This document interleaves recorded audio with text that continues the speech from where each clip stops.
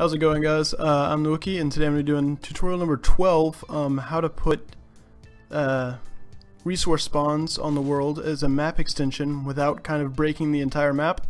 This is something I promised to do quite a while ago, and it's not because I just haven't gotten around to it, but it's crashed on me repeatedly trying to get this one done, because this one's kind of a pain sometimes. So the first thing you want to start doing is, I'm not going to actually go through everything myself like I usually do, and I apologize for that. I'm going to go ahead and click the island submaps. You're going to scroll down, and then you're going to get to, let's see, the island. You're going to double click that, load it up, and it should load up this thing right here, and you're going to be like, well, what's this? And well, this is basically just the shell of the map. It's not really the map. Obviously there's no trees, no caves, no anything really. I mean, it's just kind of empty. And it's supposed to be, because it's just the shell of the map. So one thing you can do from there, if you'd like, you can go ahead and load up everything to make sure you're not placing these metal ores on top of things, or whatever you're going to be implementing. I'm obviously using metal ores from video number 11, so we're going to go to levels, and it'll show you all the levels here. So we're going to go ahead and click levels, load all levels. That'll load the entire map and everything. It's going to be hard on your computer. Keep that in mind. You might want to pull up Netflix. Might take about 30 minutes, and it might crash a couple times like it did for me. It's a little bit of a pain. I know it's because I've edited it a couple times before, and I probably corrupted something, so I haven't just. It takes forever to verify everything though, so I'm just going to go through this way, and I'm sorry about that once again. If you guys have any questions, be sure to ask in the comments. Anyways, so now we get to this area where we can kind of see the map. We're going to go to foliage up here, and then we're going to implement our rock settings just like we did in the dev kit 11. If you didn't see that, go back and reference it. I mean, basically the only thing you do is you're going to go to your mod, grab your copper rock, drag the static mesh into the painter.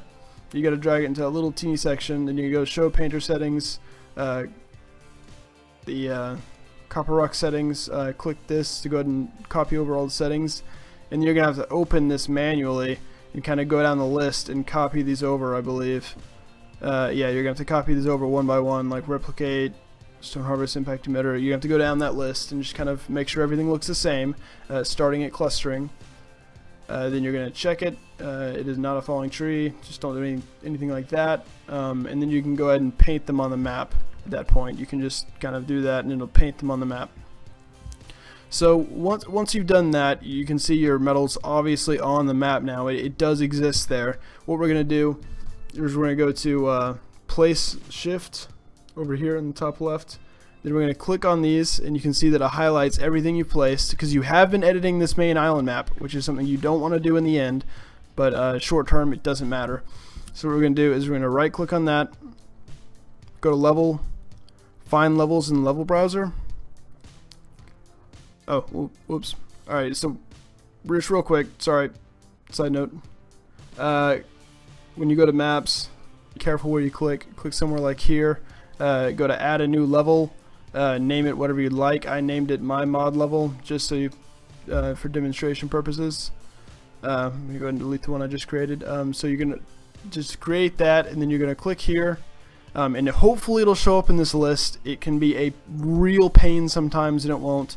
So you're gonna go to find levels in level browser, scroll down to my mod level, basically double click that, and it should go ahead and save them all to the my mod level.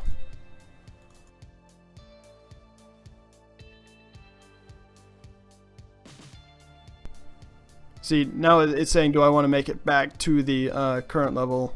But you don't. You want it to be in that my mod level.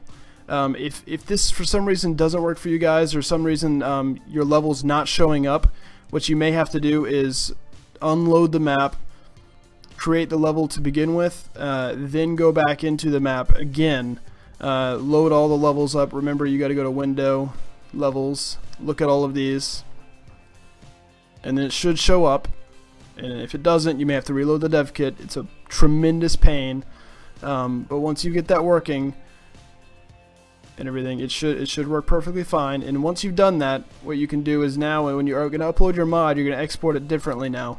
Before you just click upload as mod. Now what you're going to do when you're doing a Steam upload is, I haven't saved anything yet and whatnot.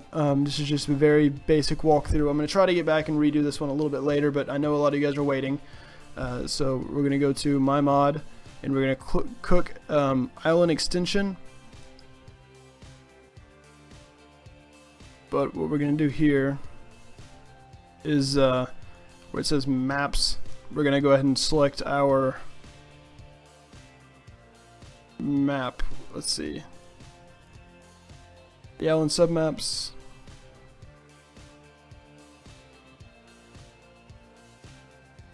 My mod level, go ahead and put that there basically. Cook island extension, and you're going to cook it that way. This is obviously not going to be right though, because I haven't saved anything. Anyways guys, that's a quick tutorial on how you should approach that. Anyone has any errors or anything like that, please let me know. That should work perfectly. I'm really sorry for the informal way I did this tutorial, because it was just, I mean, I've literally tried making this video like 20 times. It's crashed on me, every one of them. And I just really got sick of going through and loading the map as I was doing the video. So once again guys, thanks for watching. Be sure to like, comment, subscribe for more, and let me know what you guys would like to see. I'll see you guys next time.